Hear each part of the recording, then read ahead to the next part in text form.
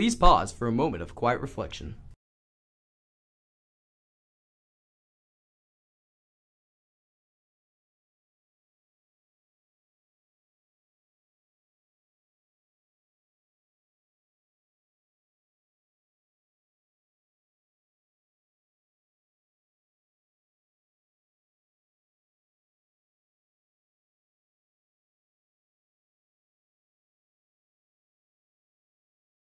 Please stand for the Pledge of Allegiance. I pledge allegiance to the flag of the United States of America and to the republic for which it stands, one nation, under God, indivisible, with liberty and justice for all. I've been waiting for this moment all my life now. All my dreams are coming true, yeah. I've been waiting for this moment. It's good to be alive right about now. AHS Morning Show! AHS Morning Show! AHS Morning Show! AHS Morning Show! AHS Morning Show! AHS Morning Show!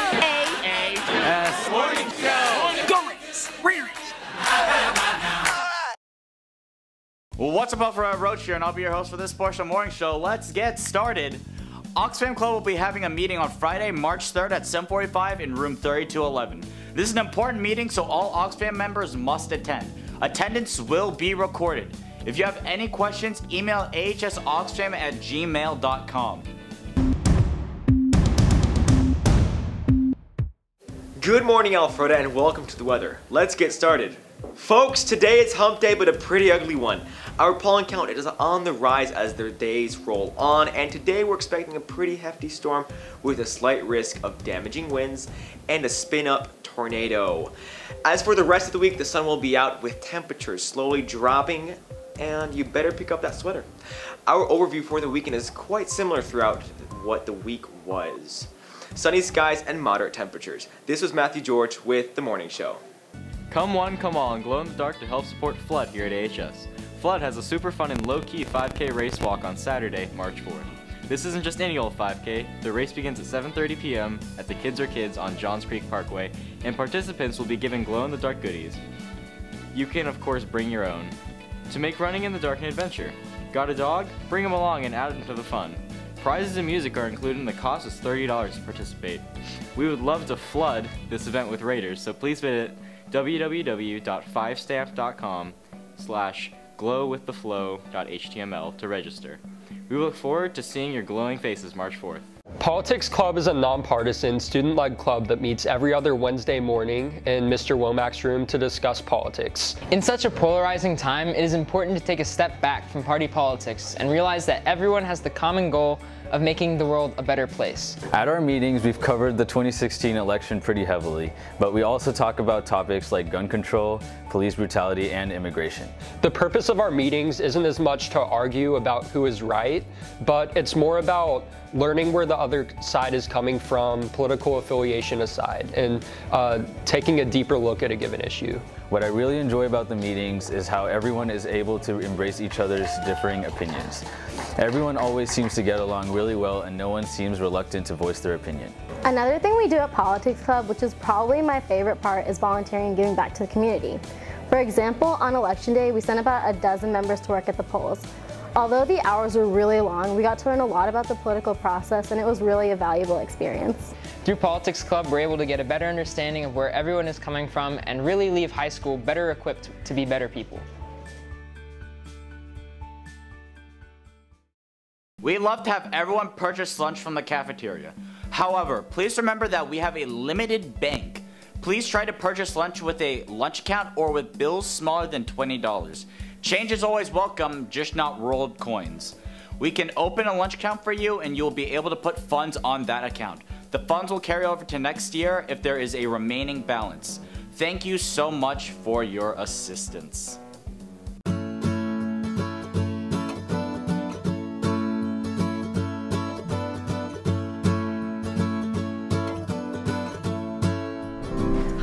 Every day, our world is getting bigger, but theirs is getting smaller. 1.5 acres of forest is cut down every second to accommodate for growing cities. In turn, the animals that live in these forests are left without a home. The solution to this problem can be as simple as one person planting a seed to make the world a better place. You can make a difference.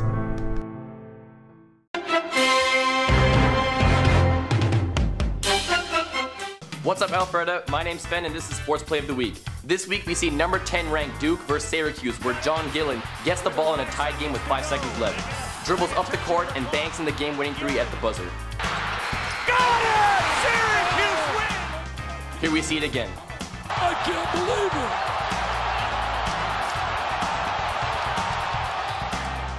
it! My name's Ben, and this has been Sports Play of the Week. Come out to Taco Fiesta today, March 1st, and support AHS Women's Soccer. Taco Fiesta is located at 3055 North Point Parkway across from AHS. See everyone there. Alpharetta High School presents Sister Act the Musical. Our theater program is working hard hours to put on a fantastic show and tell the story of Dolores Van Cartier. And how she adjusts from a life of sparkle to life in the convent after witnessing her boyfriend Curtis commit a murder. As she joins the convent, she finds her way into the choir and a newfound sisterhood. Show dates are March 16th and 17th at 7 p.m., March 18th at 2 p.m. and 7 p.m., and March 19th at 3 p.m. Tickets are $12 in advance at seatyourself.biz/Alpharetta Productions and $15 at the door. We can't wait to see you in the auditorium seats. I just won the 2017 Alpharetta High School Salutatorian. I've just earned the title to valedictorian for the class of 2017.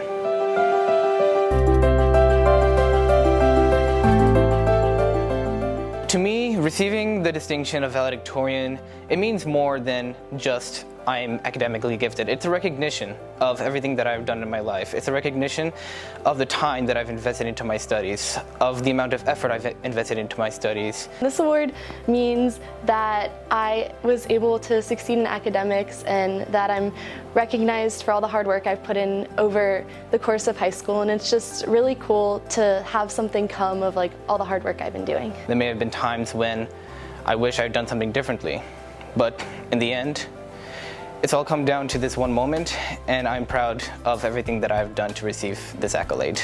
Last year when we got our class rank for the first time, I realized that I could potentially pull this off, so that really gave me motivation to work really hard and try to end up as either the first or second. I first realized I was one of the top students of AHS during my junior year when class ranks came out for the students.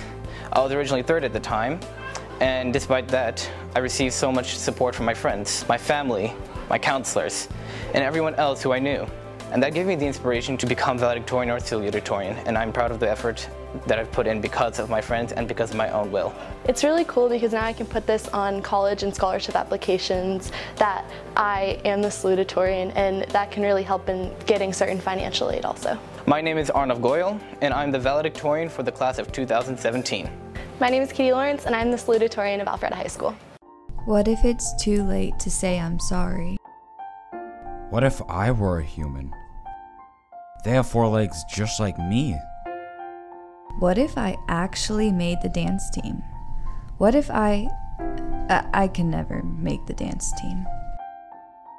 Well, what if there was no what if? We wouldn't hesitate to make that call or to take that risk. We'd stop dwelling on the possibility, and we'd start experiencing the reality.